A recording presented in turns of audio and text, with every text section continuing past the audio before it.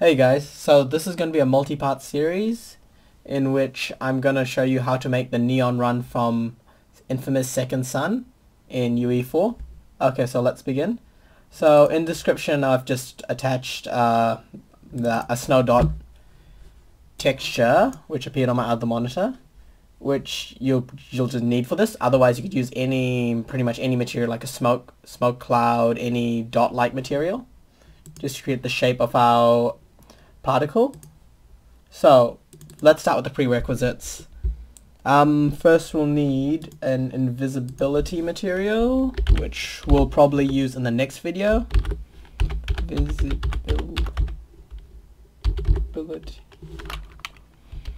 Invisibility and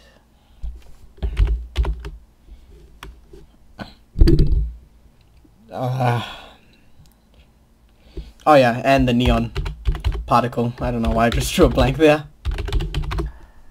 Now we'll just make our neon particle effect. So neon silhouette.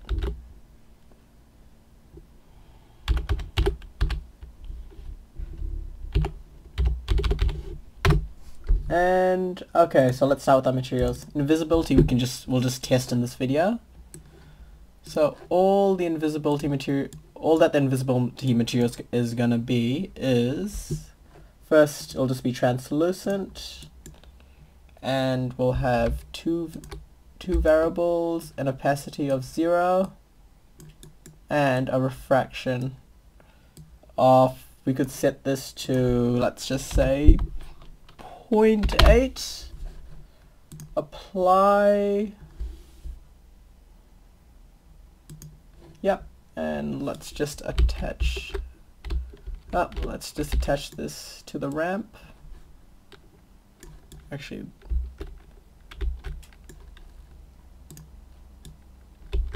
it'll be easier just seeing it on the ramp.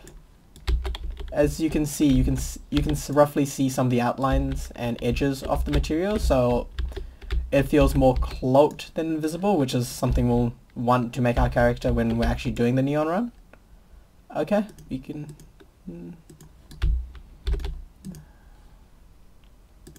move on. Okay, so for the actual neon particle, it'll be translucent and unlit. So let's use a cube. So first we'll just use particle color, so we can edit the color in the actual particle rather than the material. And we'll multiply it for the emissive color by a value of 5. Or whatever you want. I just want to make it shiny and have that glow. So now we'll take the alpha and multiply that by our snow dot.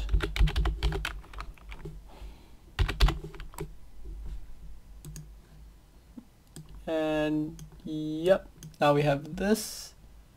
If we plug this into opacity, we should pretty much get the rough material. We should pretty much roughly get the general shape of our particle. And now, however, I'll just add a depth fade.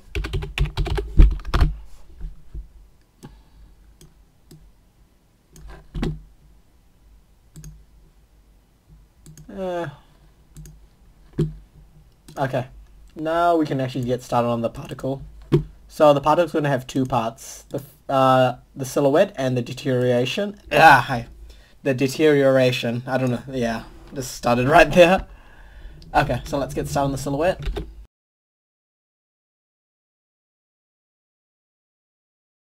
Okay, cool. I'm back. So all I did was add a skeletal vertex surface location, which you can find in location, and I deleted the initial velocity. All right, and I have to add GPU sprites. So now for the actual particle, for required, we'll just use our neon particle, and we'll set our emitter duration to 4 or whatever you want it to be, and your emitter loop has to be 1. So now for spawn, our rate will be 100, our rate scale will be 5, and for we'll add one burst element with a count of 5,000, and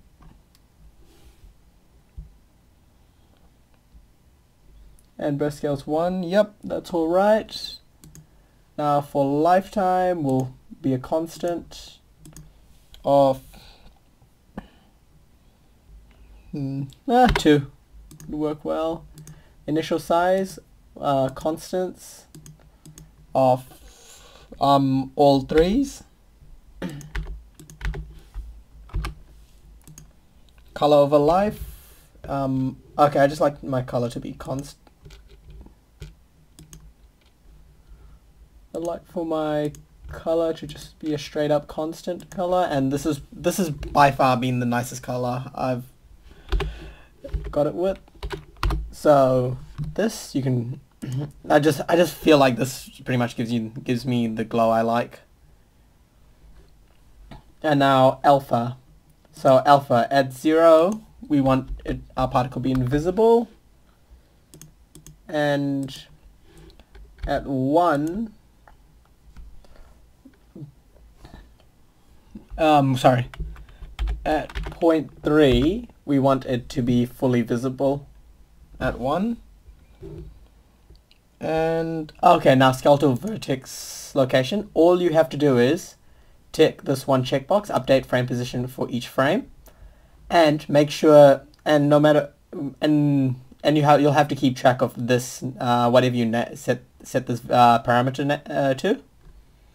Okay, cool. Now we're done with that. I'll now for the deterioration, all we have to do is duplicate this, and all we'll need is to add 3 more elements. So an initial velocity of initial velocity, we need all our maxes will be around 150, 150, 150. As you can see now, it's starting to burst out. For our minimums, I'd like to have -150 because I want it to burst away from the center in all directions rather than just being stuck, rather than going like only between specific directions. So all 150, so now it's bursting out. Now we'll add our gravity to actually pull it back in. Actually wait, let me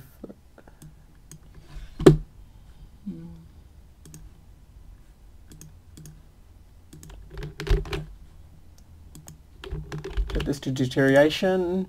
And so radius, I liked using 500,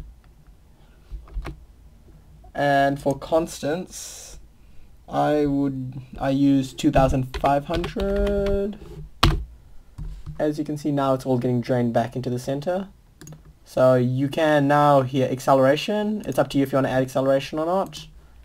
I just like to just do this, so you can more or less, so it kind of feels like it's getting pulled out. So some of the particles feel like they're getting pulled down, and then like it kind of has this rubber band effect. It's kind of like jumping to and from with the gravity, strength, and the acceleration pulling it away. And let's do another 150, 150, 150. And yep, so for first off required, all we have to do is make sure the deterioration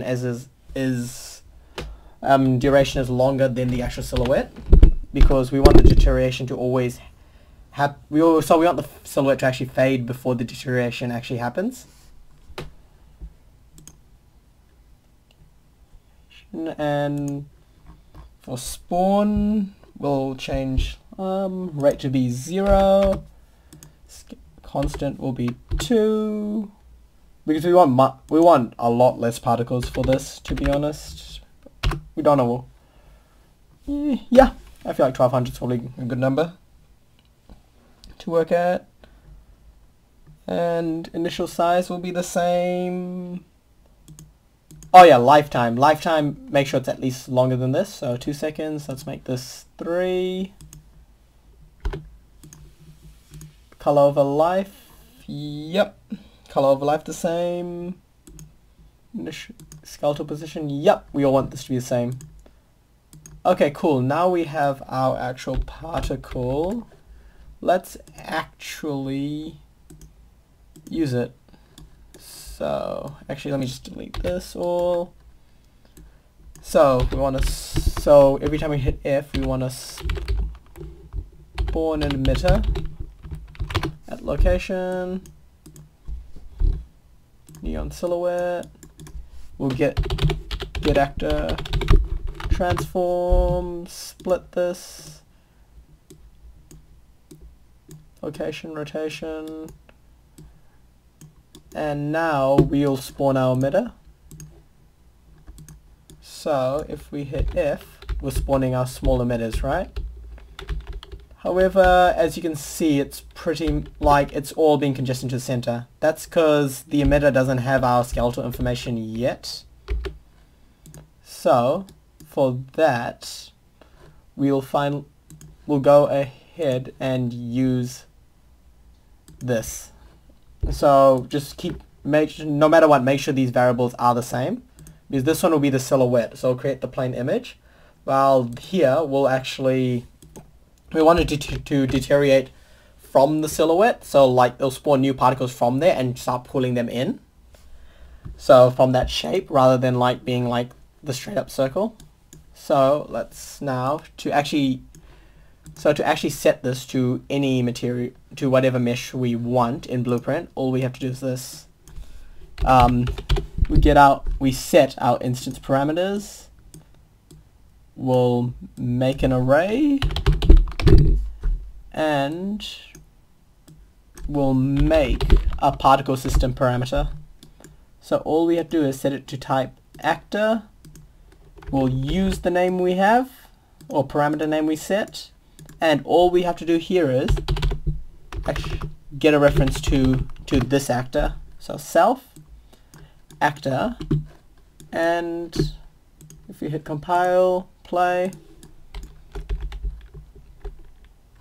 it's pretty much forming small silhouettes, and they actually, with update frame, it's following our actual character. So if we keep spamming,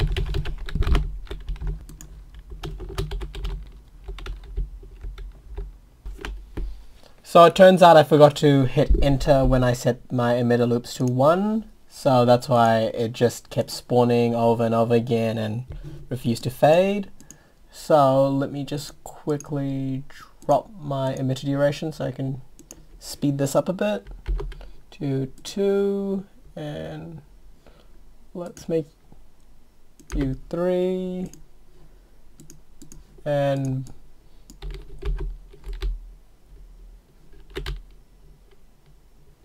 boom, the particles have stopped. So yeah, just make sure you hit enter after setting your emitter loop. And yeah, that should be it for this video. Thanks for watching.